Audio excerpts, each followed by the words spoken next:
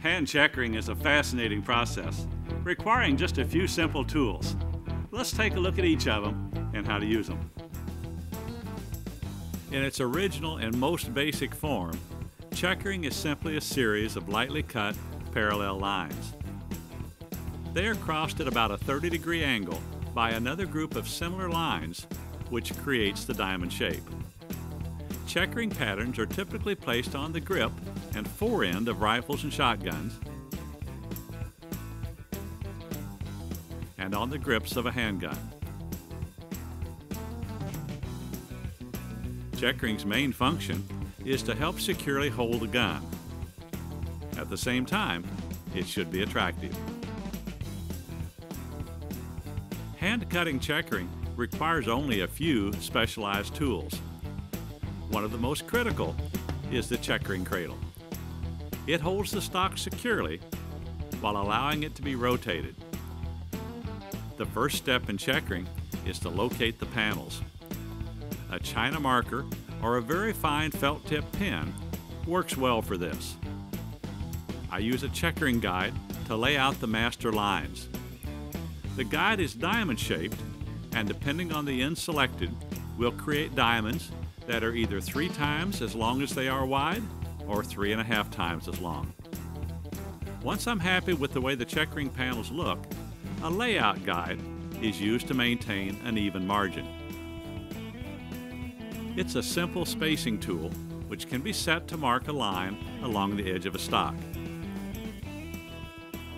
Next, the outline of the pattern is cut with a 60-degree single line cutter. This tool is generally available with a 60 or a 90-degree profile. The 60-degree cutter has a steeper angle and more easily follows the marked line.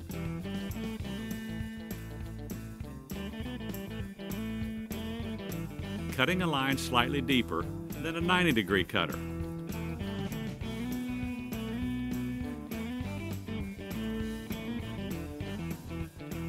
Cutters come in 2 different styles of cutting edges, saw type and file type. A saw type cuts on both the push and the pull stroke, while a file type cuts only in one direction. It's a matter of personal preference as to which one to use. For this stock, I'm using a file type cutter set up to cut on the push stroke. Next, I create the master lines with the scribe. This is a sharp, pointed tool which scratches a very fine line on the surface of the stock. The scribe is often used with a flexible straight edge to ensure that the lines are perfectly straight along their entire length.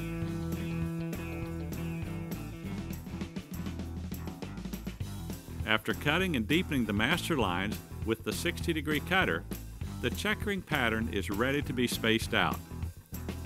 Spacing cutters come in both file type and saw type and range from 16 to 32 lines per inch. A spacer can be as simple as 2 cutting edges side by side or have up to 4. Some spacing tools have edges that don't have teeth.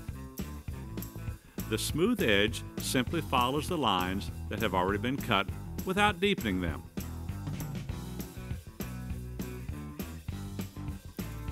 They are available to cut from right to left or left to right.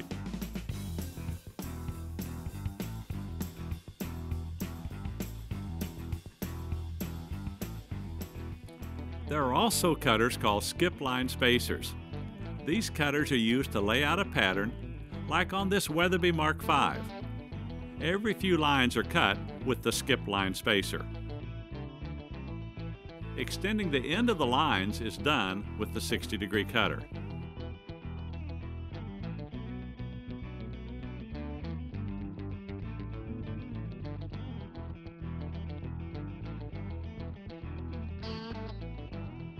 The 60-degree short cutter is used at the very end of the lines next to the edge of the pattern.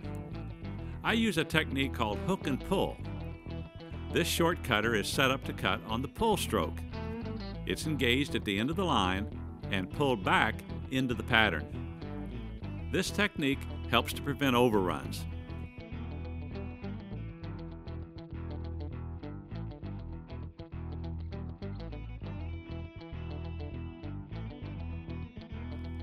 Another critical tool is this magnifying visor. It brings everything closer and makes it easier to cut straight lines. With the light set at a slight angle to create a shadow in the lines, the checkering is easier to see than with direct overhead lighting. Extremely short lines can be cut with a 60-degree vaner.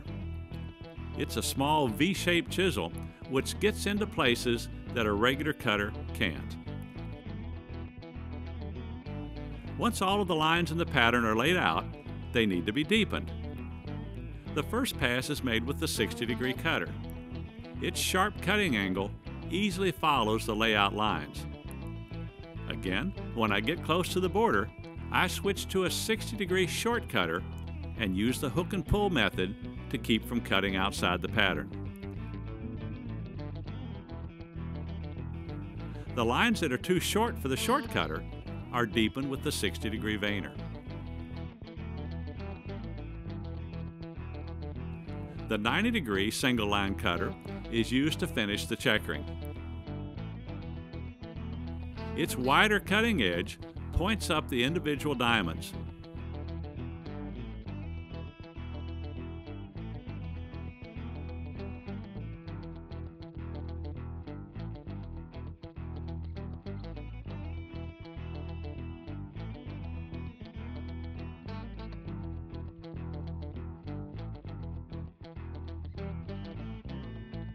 I make 2 passes in each line, a light first pass followed by a heavier second one.